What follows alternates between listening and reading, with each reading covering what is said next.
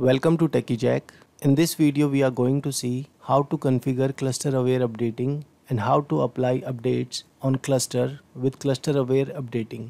Cluster aware updating is installed automatically when you install failover cluster role with management tools. So let's go to the server and get started.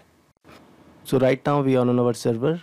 If we have a look on our server manager, you can see everything is green. So there is no error on our server manager. Let me close this and let's go to the failover cluster manager. Here you can see the name of the cluster is storage cluster and I have a file share witness on this machine.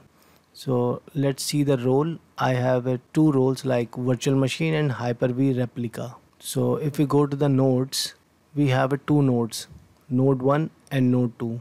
They both are up right now. If we go to the storage and see the pool, you can see the virtual disk.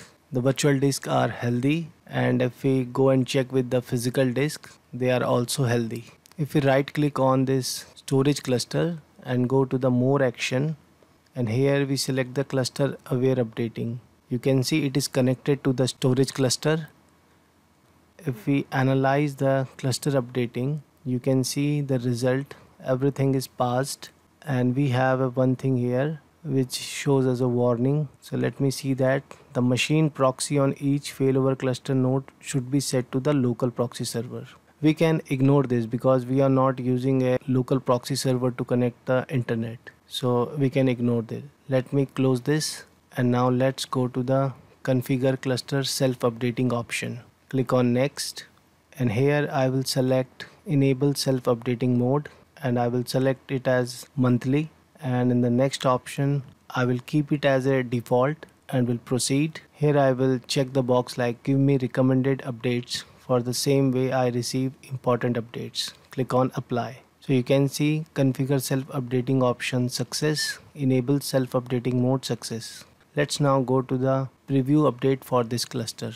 You can generate the preview list, and here you can see the security update. So let's apply these updates to the cluster.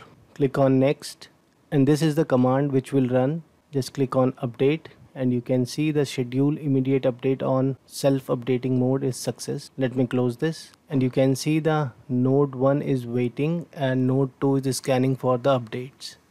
If you go to the roles, you can see that right now machine is running on node 1, so that's why it is waiting. It is not applying the update to the node 1. Node 2 is scanning and it is succeeded. Now it's scanning for update on the node 1. It's downloading the update, installing it now, scanning for other update, and it is succeeded. It has been updated. If we go to the update summary, you can see the date at 12:11 p.m. If restart is required, it will drain the workload to another machine and will restart the machine, and then it will move back the workload to the restarted machine and will perform the restart on another machine to avoid the downtime. I hope the video was informative. Let's meet in a next video. Thanks for watching. If you enjoyed this video and want to see more, don't forget to subscribe and ring the bell icon to get notified whenever I post new content.